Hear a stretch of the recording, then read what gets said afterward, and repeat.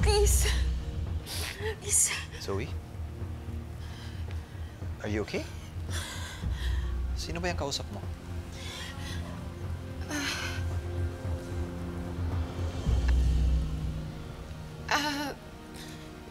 Si Joy. Nagkatampuhan lang kami. Pero we're okay now.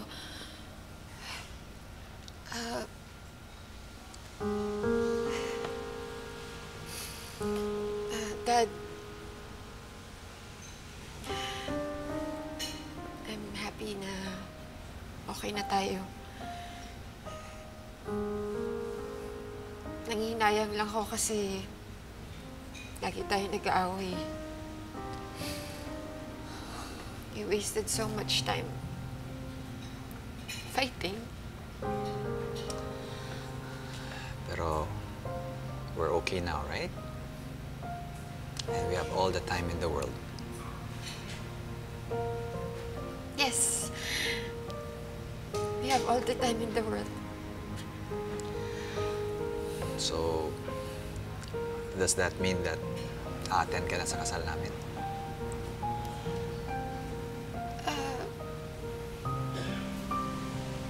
Of course. Of course. I'll be there.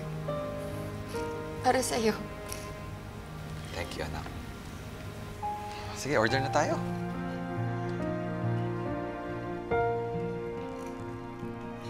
You want me to order? Yes. Sure. I will have the grilled rib eye and the talangka pasta.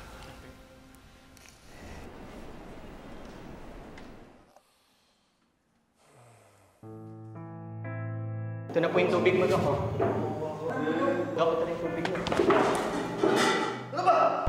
Bakit hindi ka nag-iingat? Sorry po, Dok. Di ko po sinasadya. Papalitan ko na lang po.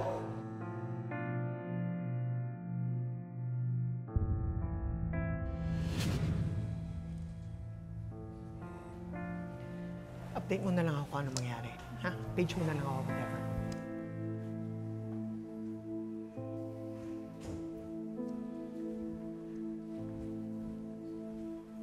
Dr. Kim.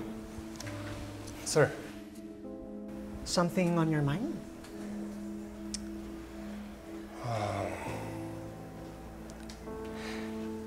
Dr. Santos and I went to the mental facility to visit Dr. Benitez.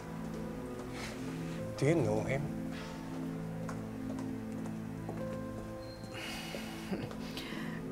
Well, yes. We used to be colleagues. We went to the same med school. Why?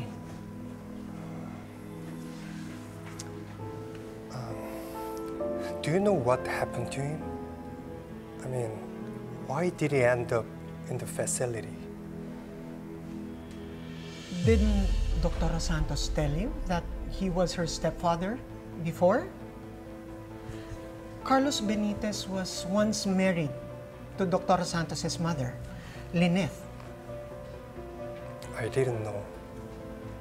Well, long story short, Dr. Benitez was in love. No. Rather, he was obsessed with Lynette to the point of kidnapping her. Really? Yes. This same obsession turned him into a criminal, a murderer. Then he's a dangerous man. Yes, a very dangerous man.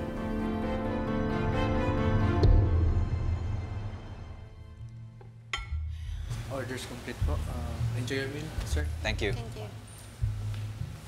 Dad, ang dami namang pagkain. Paano natin maubos to? Hindi lang naman tayo ang kakain nito eh. You invited someone else? Akala ko tayong dalawa lang yung magdi-dinner. Zoe, hindi lang tayo ang dapat magkaayos. So, sino in-invite mo? Si Lynette?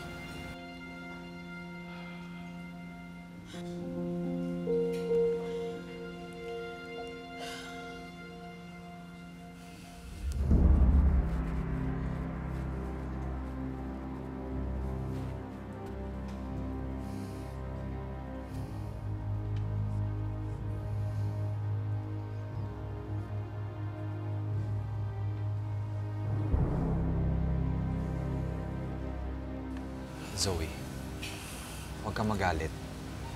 Kung nagkaayos tayo, dapat magkaayos din kayo ng kapatid mo.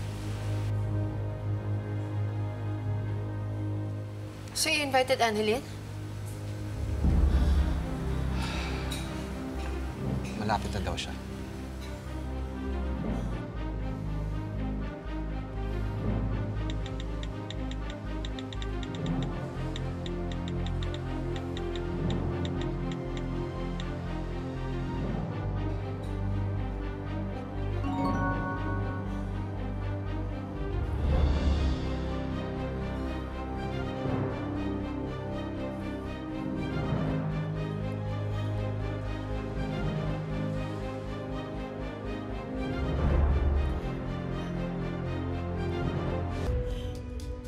Sorry, Dad.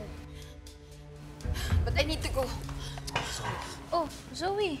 Dumating na ako. Aalis ka na? Oo. Hindi ka naman kasi invited.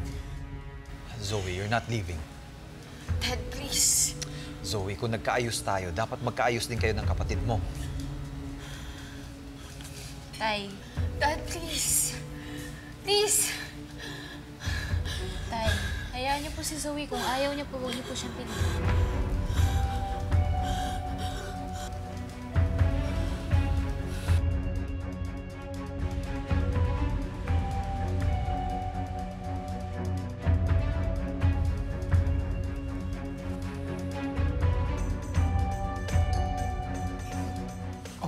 Dad, Zoe, are you okay?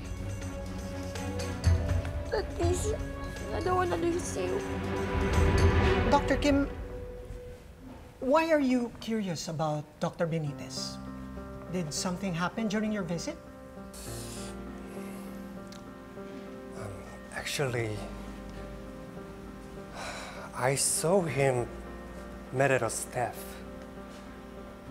for spilling water on him. Well, when he's mad, he's crazy. No, it's not like that.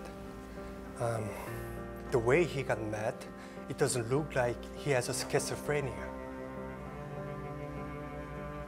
How so? I mean, it looks like he's just a normal person with no mental affliction. Dr. Kim, are you sure about this? No. That's why I need to go to visit Dr. Benitez again to confirm my suspicion that he's just faking his mental illness. Can you help me?